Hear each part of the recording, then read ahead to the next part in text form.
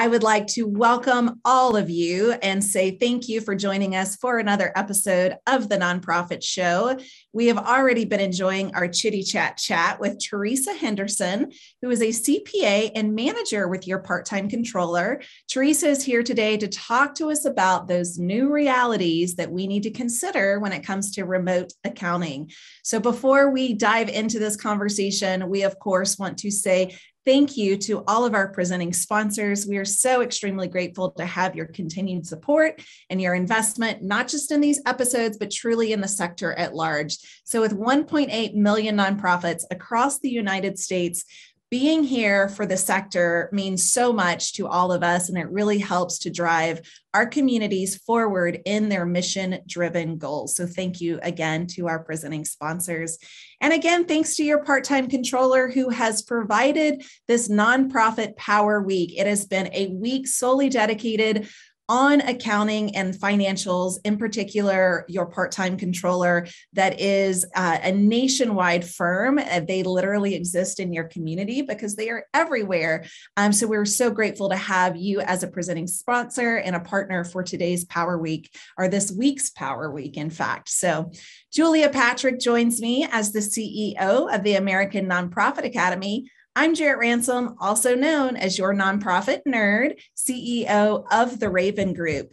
And if you joined us for the Chitty Chat, you heard that Teresa Henderson called herself a nerd. And that is a huge compliment. And I love it. I need more nerd sisters. Teresa, welcome. And thanks so much for joining us. Hi, so happy to be here. I know my colleagues have, like you said, knocked it out of the park earlier this week. We love talking about accounting, and so we're glad to do it with you guys. Thank you so much for inviting us and having us here this week. You know, it's really a lot of fun, and I think that it's an interest. The pandemic has done so many amazing things for and to all of us, right? And I think that one of those things has got to be remote accounting services. And so we really are excited to have you talk with us because Jarrett and I have seen just an explosion of digital products and processes for the nonprofit sector. A lot of them revolve around fundraising and donor management and donor cultivation and communications. But accounting can be online, digital, remote, all those things. So we're really interested to hear what you have to say. And the first thing we got to talk about, is this even safe? Yeah, that's a great question. It's a great question to ask. And I will just pick up where actually some of my colleagues have already talked about. Yeah, I think that there are, as you mentioned, there's a number of applications, online applications that have evolved recently. And in particular, the cloud-based accounting systems. I think we were already moving in this direction. I mean, I can't imagine what working in the pandemic would have been like if so many of those software developers weren't already working on cloud or web-based versions of the systems. And so a lot of our clients were thinking about it, maybe moving in that direction. And so of course, as you can imagine, many of them have moved from their desktop version to the web-based version. And included in those web-based versions are a lot of the safety systems. And so it moves from those nonprofits having to make sure that they are secure, that they are backing things up, to now people who do it for a living. The experts are really focused on the data security. The experts are focused on making sure that your data is backed up. And so I think in many ways, the accounting systems are now more safe because built into the regular processes are some of those safety measures that accountants or that nonprofits have been meaning to get to. Wow, that blows my mind. I mean, don't you think, Jarrett? It's kind of, it's not what you would expect to hear. Right. Yeah, I think so. I mean, because you think about your accounting information's kind of going out there and you're not quite sure what's happening. You know, you're not used to, people are used to thinking that if they have it in their control, that is, maybe that's where the safety is. But really, you want to make sure that it's in the control of people who know how to manage the data and know how to take care of it. So I've said before, I know you've heard it, Julia, but I have really felt, Teresa, that our sector, the nonprofit sector, has truly been due for a shakeup. And what you just said is that these systems actually have probably an even more enhanced safety measure or tools in place is just what we needed. And I don't know, there's been a lot of silver linings I want to acknowledge that have come out of this, most of them by default. But this is something that I think, one of the things we've talked about before, Julia, is what will you continue to do because it worked so well during the pandemic that now will become standard practice? And I think remote accounting is one of those. Yeah, I agree. And along with accounting systems, a lot of the systems, not just the donor side, so not just the incoming or cash receipt side, but even the payment side. So a lot of our clients are going to payment solutions. So like a bill.com or something that manages their payment flow. And there are safety measures built into that as well. Just making sure that, I think my colleague Bill talked about positive pay, and some of those payment applications have a positive pay built in. So you don't even have to sign up or supply an additional list. It's already inherent. Once you've approved those payments, no other amounts or vendors are going to get checks if somebody changes a check, which probably isn't going to happen. But it just, a lot of those additional systems that make remote accounting possible, there's just additional safety features built into them. So that is good news. And I think those are things that will continue to endure and will grow. So what I hear you saying is, for the layperson like me and Jarrett, don't be afraid. Right. Like, this actually is not just a crisis-driven issue. It might ultimately be the most efficient and secure way to go. Yes, I that is what I'm saying. And don't hesitate to do your homework, ask questions. But most of these applications and most of these folks who are comfortable working with these systems can answer your question instead of just kind of wondering what's happening. There's customer service and there are help lists and trainings involved to help to get you the information you need so you can feel more comfortable. Wow. Are you finding that CEOs, or I'll just say, leaders of the organizations, are they eager to adopt these remote accounting practices, or is there a bit of an obstacle in the way? I can imagine the board, especially as we've talked about having that fiduciary oversight. Like, I'm just curious, how is the adoption of this process? It isn't always a straight line. I think that you've asked a good question. It's not always a straight line because I think people are very comfortable with what they know and they can see. And this takes it out of the realm of both, right? It's something that's unfamiliar and it's releasing control or what feels like control. So sometimes it's a cost benefit. I've had clients where a series of maybe unfortunate events happen, checks that were mailed that got lost, and it happened repeatedly. And so that drove the consideration, well, is this payment system you've been trying to get me to implement, would this solve that problem? And so they've considered it as an answer to other problems they were having. And so, as your part-time controller, sometimes we are looking for those opportunities. What are some of the challenges that we've had? What are some of the problems that we've had? And how would these systems address or minimize those problems? And so it's been a little bit of work. And then maybe once you get the executive director on board, it is explaining to the board of directors, how does this enable you to get more visibility into the operation, or so for board members that might have to sign checks, for example, you don't have to now come by the office anymore. We don't have to make special arrangements for, we can build it into how the application works to get you visibility and to get you the ability to approve and to get you the information you feel that you need in order to be able to approve it. It's all of that is built into these applications. And so once they get to see the advantages to working that way, and they do have to see it, you do have to show it to them, but once they get to see it, a lot of times they're in favor of it. And then once it gets going, they're very happy. They're very happy that they've done it. Right. Well, let's talk about that a little bit more of that drill down, because it is such a new and exciting time. And there's so many different companies coming online.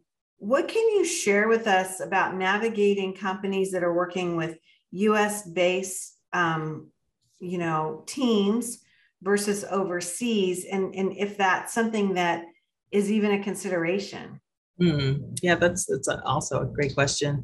So, I can talk, of course, most about US based, since that's what your part-time controller is. And I will say, one of the first things that occurs to me in terms of the difference is the time zone. So if you're working with an overseas based firm, does the time zone work? Because you really want to be able to, when you establish these remote relationships, you want to have a relationship. You want to know the people that are working in your books, that are working with your finances.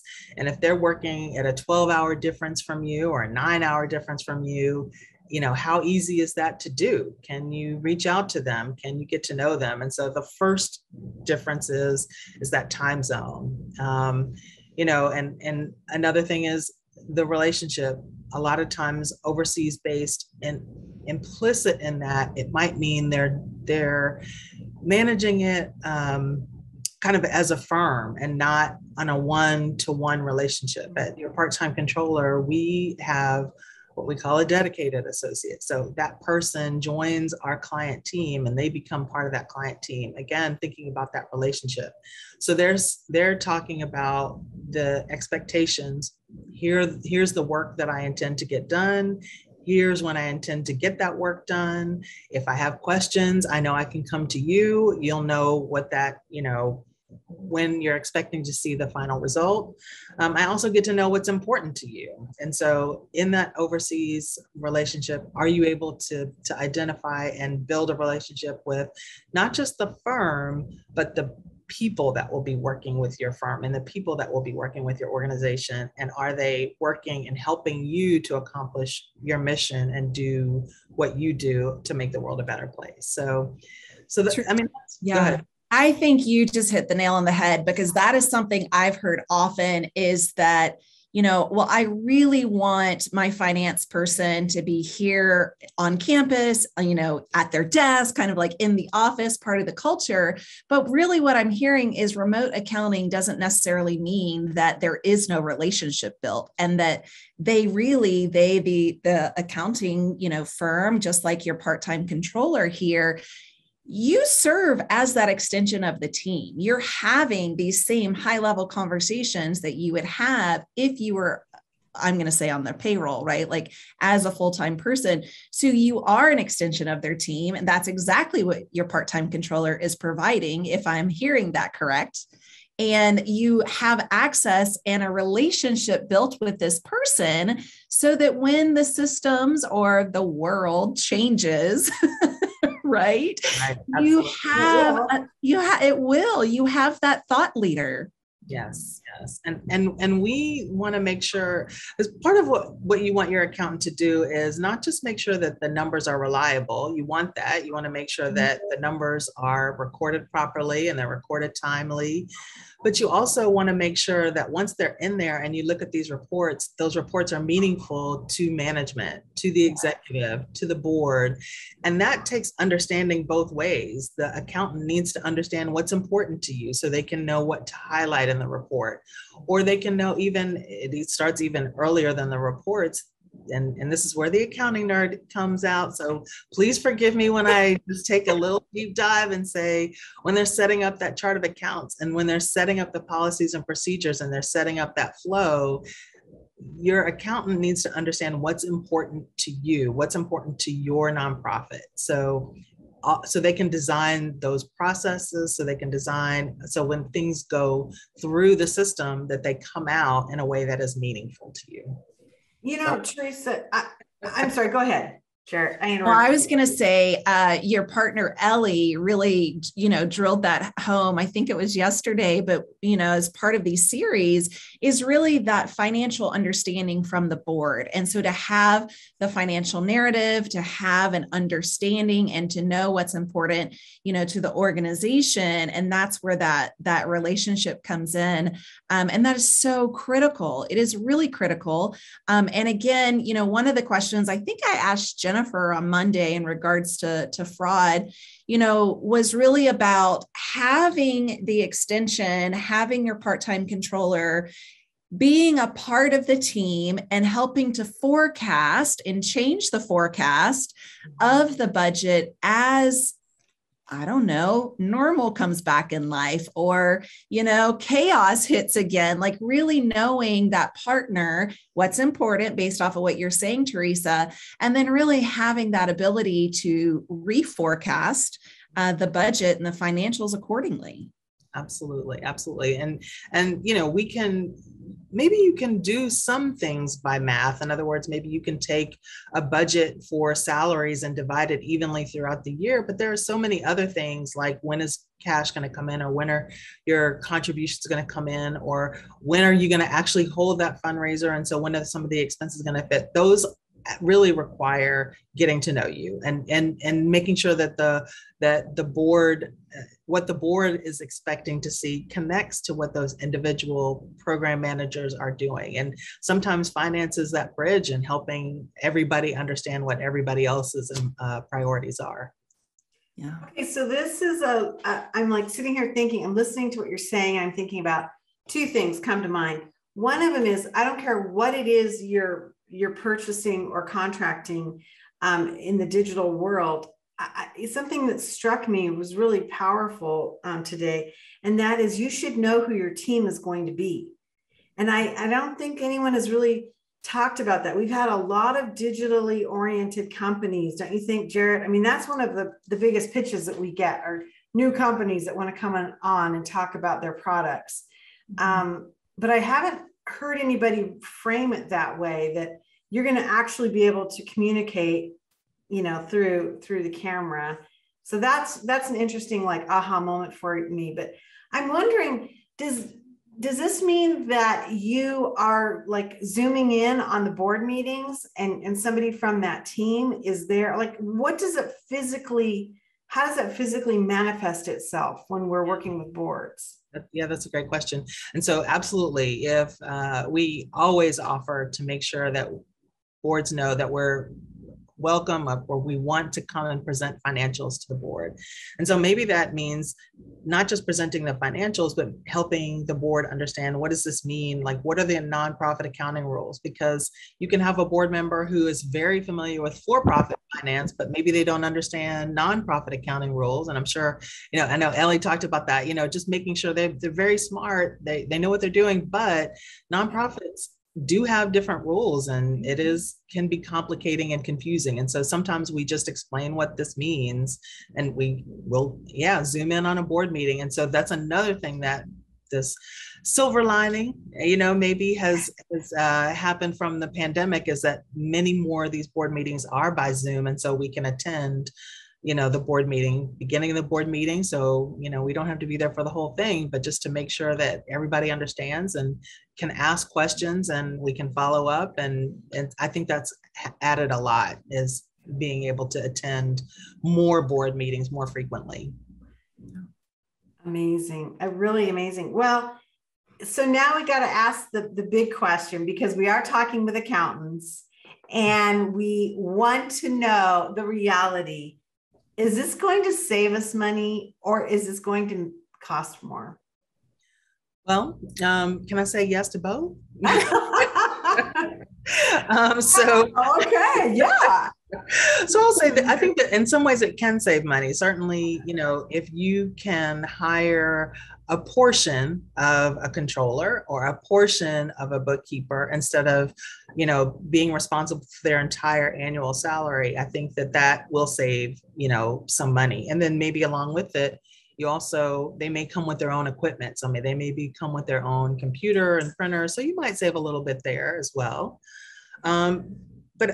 And I guess another thing that I would say is too, is if your firm or your nonprofit is getting audited, hiring a good bookkeeper and a good controller can make sure that your books are in order. So your audit is faster, more efficient, and therefore cheaper. So you can probably save in audit fees if you get a good controller that makes sure your books are in order and that you've throughout the year you followed your policies and procedures.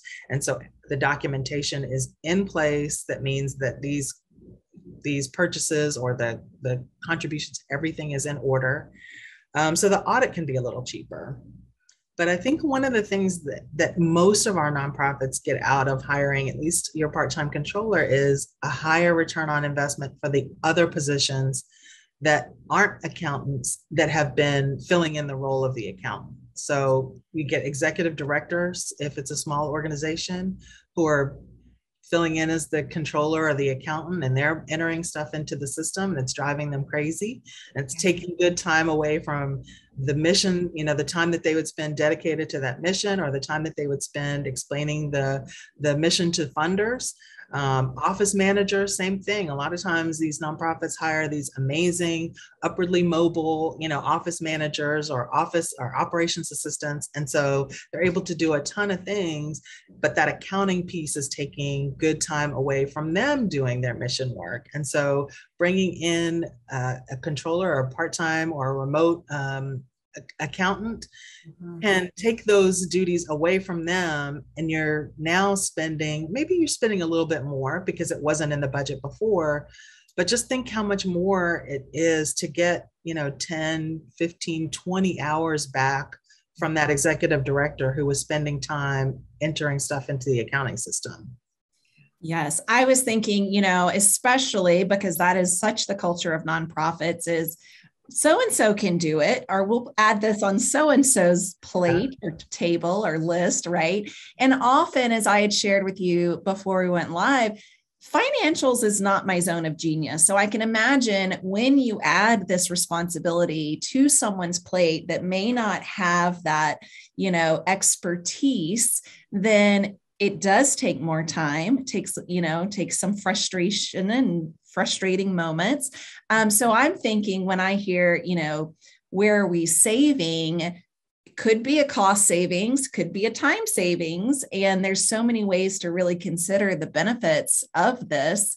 But that to me was like really where I went, because having this remote accounting relationship also, removes any vacation days and hours, benefits, things like that are directly related to financials. So you can see that financial cost savings on some of the pieces, but then also seeing the time saving from, as you said, the executive director or whomever, that would be a huge advantage. Exactly. So go ahead. I think too, also like really helping to build a succession plan, like helping the organization understand this is where we are with financials. So as we look at a succession plan, and I hope every organization, at least it has a consideration of that, having that remote accountant be, a true permanent space for your organization, that's a huge benefit as well. Absolutely. Yeah, absolutely. Helps with the succession planning, helps with the growth of the organization, right? Because if everybody is operating in their lane and doing what they do best, it just makes the organization more successful overall. And so, so amplifies the need for good succession planning. So it really all feeds itself. I don't want to say accounting saves the world, but we don't, but we help do save the world. Helps. That's hilarious. Well, you know what? I do think that numbers save the world in many ways, and we don't always know it, but it's there. So we've had a couple of questions come in, and I want to ask one of them. We've had some great feedback. Somebody's just written in, great presentation. Beth writes in, what about helping to organize events like auctions when it can be very hands-on? How would the accountant, be involved in a remote way? Can it even be done? That's a great question. So a couple of different things. So one is, again, if you're getting someone who works in this field a lot of times they can shortcut maybe the regulatory process towards getting some of those things set up. Like maybe you need a special permit or something like that, and they can help you fill out those forms or interact with those offices and get that done. But again, a lot of what happens is now as you're getting these systems set up, these applications, payment applications to facilitate collection when you're doing an auction. So maybe the remote accountant isn't going to be on board, but if they help you get those systems set up so that you make collection easier, or that you make recording or reporting that information once it's over easier, that's one way that they can help. I mean, again, right now we're still in the pandemic. And so a lot of our clients, a lot of nonprofits in general are still having virtual events. And so, if you're accountant, if you need that remote accountant to log in during the time of that virtual event, that makes that possible. So, again, right now, while we're in the pandemic, I think they can work with you as long as you're having remote virtual events. But I think even where people are having in-person events, that remote accountant can help you with the setup so that the information comes in, it's good information, and then they can help you with the reporting after the event is over. Yeah, it's that reporting. And then I would imagine too, like what you were talking about, the squirrely nature of paying vendors or paying last minute things. And I think that's where a lot of issues can arise, because when you're in an event and you're trying to get things done, a lot of times it's very easy just to say, okay, yeah, do it, or you agree to things that aren't necessarily going to be the most mindful, is the only way. Absolutely. Really, really interesting. Wow. Well, it's hard to believe that our time has just like flown by like that. Yeah. Jarrett, what are you thinking now? I mean, I think Teresa is my new best friend. I know, especially when it comes to nerding out. I just love it. I love it when someone really knows what they're passionate about, owns it. And again, we had said the bar is high, Teresa, because this week has really just been a slam dunk.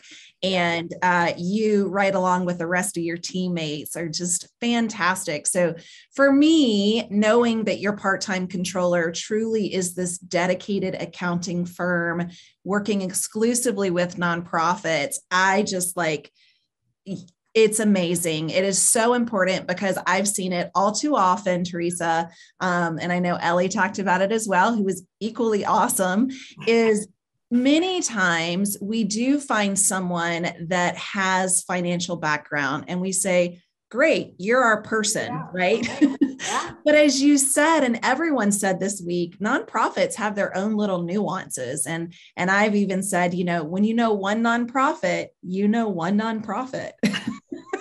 Right. That's exactly right. Yes. Yeah. Thank you so much. We could keep talking forever.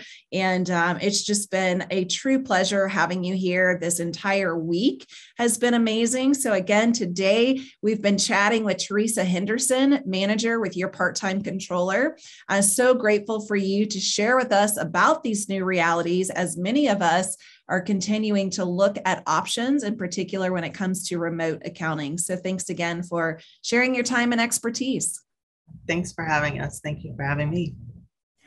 It's been a lot of fun. Hey, I've been joined by the nonprofit nerd herself, Jarrett Ransom. I like to call her my nonprofit nerd, your nonprofit nerd, the nonprofit nerd. Again, I'm Julia Patrick, CEO of the American Nonprofit Academy.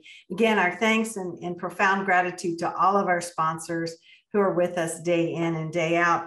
We also want to remind you that YPTC has a really interesting new podcast called Mission Business, and it's just fabulous. It gives you an opportunity. You don't have to be one of their clients. That's the cool thing. It's a free communication that you can get into and see what they're talking about. We were chatting with Jennifer early on.